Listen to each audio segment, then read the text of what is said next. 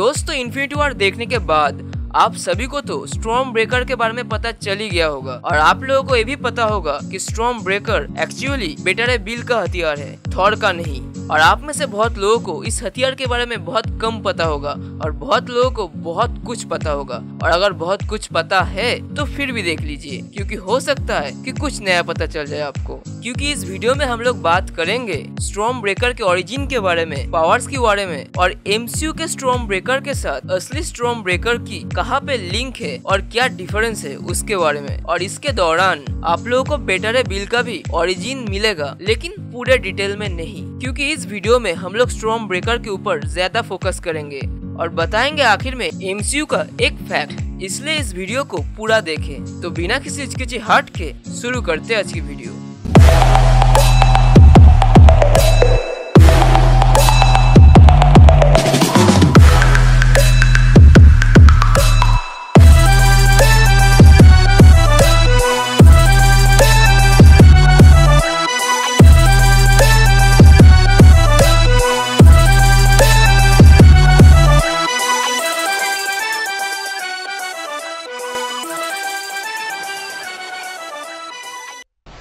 एक दिन शील्ड के एजेंट्स को पृथ्वी की तरफ एक स्पेसशिप आते दिखती है और निक फ्यूरी थॉर को स्पेसशिप को चेक करने भेजते हैं। थॉर जब उस स्पेसशिप को चेक करने जाता है तो देखता है वो एक वारशिप है जिसमें बहुत सारे हथियार और गन्स लगे हुए थे। और ये देख के थॉर उस शिप के ऊपर हमला कर देता है, लेकिन तभी उस शिप के अंदर से कॉर्बन प्लेनेट का एक कॉर्बोनाइट क्रिएचर निकलता है, जो क्रिएचर और कोई नहीं बेटर बिल था, जो कॉर्बन प्लेनेट का चैंपियन था और सबसे ताकतवर चैंपियन था। थॉर और बेटर बिल के बीच में लड़ाई शुरू हो जाती है और थॉर के पास म्योनिर रहने के बावजूद बेटर बिल थॉर के ऊपर बहुत भारी पड़ रहा था, क्योंकि बेटर बिल सिर्फ कार्बोनाइट का एक चैंपियन नहीं था, वो एक साइबॉर्ग भी था। और लड़ाई के बीच में ही थॉर के हाथ से उसका म्योनिर छूट जाता है और इसका मौका उठा के बेटर बिल थॉर का हथौड़ा म्योनिर को उठा लेता है और तुरंत बेटर बिल का कॉस्ट्यूम चेंज हो जाता है और वो नया गॉड ऑफ थंडर बन जाता है, क्योंकि उसके बॉडी में जो कॉस्ट्यूम आता है वो बिल्कुल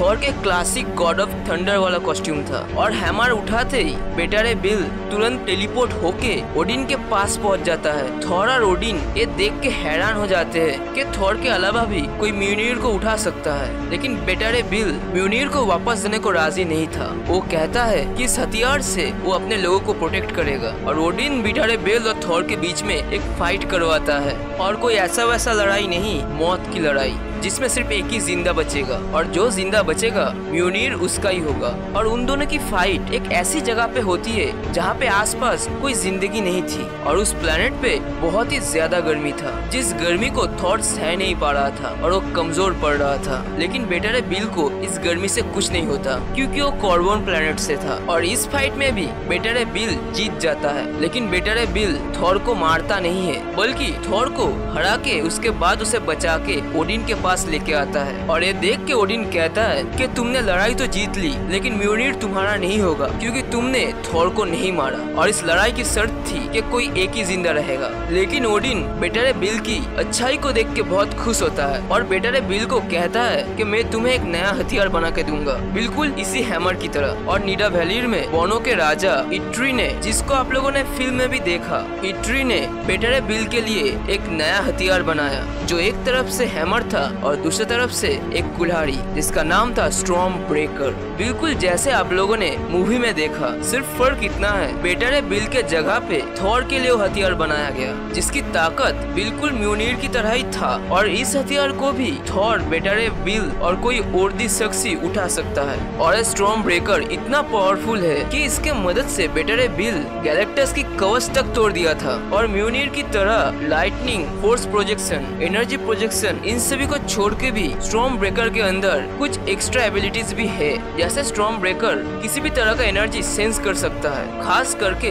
कोई भी डार्क या शैतान एनर्जी। उसके आसपास अगर कोई डार्क या शैतान एनर्जी हो तो स्टॉर्मब्रेकर कुछ न कुछ रिएक्ट करता है, जिससे बेटा रे बिल को पहले से उस एनर्जी के बारे में पता चल जाता है और स्टॉर्मब्रेकर की मदद से बेटा रे बिल अपने आप को टेलीपोर्ट भी कर सकता है। और इसी पावर को MCU में थोड़ा सा अपग्रेड किया गया है, जहाँ पे दिखाया गया है कि स्टॉर्मब्रेकर के मदद से सिर्फ छोटा मोटा टेलीपोर्टेशन ही नहीं होता बल्कि बाइफ्रोस्ट तक खुलता है। और जब सैटर्न के आर्मी ने एसगार्ड पर हमला किया था तब ओडिन ने बेटा रे बिल के स्टॉर्मब्रेकर में एक और अपग्रेड दिया था, जिससे बेटा रे बिल जब भी स्टॉर्मब्रेकर को जमीन पे मारेगा बेटा रे बिल अपने नॉर्मल इमोर्टल एक आम कोर्बोनाइट सिमोन वॉल्टर बन जाएगा। और आप लोग अभी सोच रहे होंगे कि इसमें नया क्या है। थॉर का म्योनिर भी जमीन पे मारने से थॉर भी तो एक आम इंसान डॉक्टर डेविड ब्लेक बन जाता है, लेकिन म्योनिर में इस चीज को लेके एक साइड इफेक्ट है। थॉर अगर म्योनिर से 60 सेकंड से ज्यादा वक्त तक दूर रहा तो थॉर अपने आप अपने आम इंसानी रूप में आ जाएगा, जिसे 60 सेकंड रूल कहा जाता है। लेकिन ये वाला रूल स्टॉर्मब्रेकर में नहीं है। और उसके बाद एक बार स्टॉर्मब्रेकर और बेटा रे बिल को कॉस्मिक पावर भी मिली थी।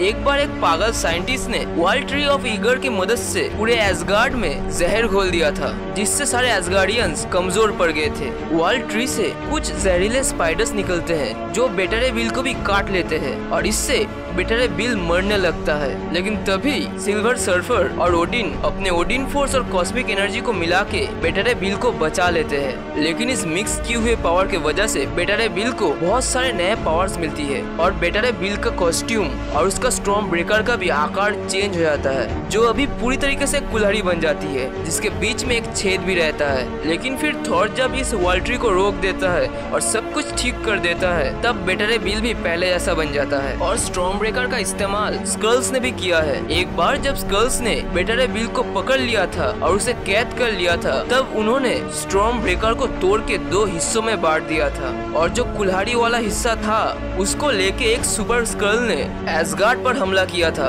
और एसगार्ड्स के गॉड्स को मारने गया था। लेकिन फिर बाद में थॉर ने स्टॉर्मब्रेकर को बेटा रे बिल के पास वापस पहुंचा दिया। लेकिन MCU में थॉर के पास जो स्टॉर्मब्रेकर दिखाया गया है वो दिखने में स्टॉर्मब्रेकर नहीं लगता है, क्योंकि स्टॉर्मब्रेकर गोल्डन कलर का था और अगर आप ठीक से गौर फरमाए तो दिखने में भी थोड़ा सा अलग था। बल्कि MCU का जो स्टॉर्मब्रेकर दिखाया गया है वो बिल्कुल अल्टीमेट म्योनिर की तरह दिखता है, जो कि अल्टीमेट यूनिवर्स में थॉर के पास है। और अब बात करते हैं MCU के स्टॉर्मब्रेकर के बारे में कुछ फैक्ट्स जो शायद आप लोगों ने नोटिस नहीं किया होगा। जब स्टॉर्मब्रेकर को बनाया जा रहा था उसके पहले इट्री ने थॉर और रॉकेट रकून को स्टॉर्मब्रेकर का ढांचा दिखाया था और कहा था ये ढांचा एक हथियार का है, जो हथियार एक पुराने राजा का है, एसगार्ड का सबसे पावरफुल हथियार जिसका नाम है स्टॉर्मब्रेकर। इस बात पे गौर फरमाइएगा, मतलब स्टॉर्मब्रेकर को पहले भी बनाया गया है किसी और के लिए और इसके पहले भी थॉर रैग्नारॉक में और कलेक्टर के म्यूजियम में हमें बेटा रे बिल का 2 बार रेफरेंस मिला है। तो इसका मतलब हो सकता है कि इट्री बेटा रे बिल के बारे में बात कर रहा हो। लेकिन मैं ये नहीं कह रहा कि वो पुराना राजा बेटा रे बिल है, शायद हो भी सकता है, लेकिन MCU क्या करेगा वो किसी को नहीं पता। मैं बस इतना कह रहा हूँ कि हो सकता है कि फ्यूचर में हमें MCU में बेटा रे बिल को देखने को मिले। तो आप लोगों को क्या लगता है कि इन्फिनिटी वॉर के नेक्स्ट पार्ट में क्या हम लोगों को बेटा रे बिल को देखने को मिलेगा? कमेंट्स में जरूर बताइए।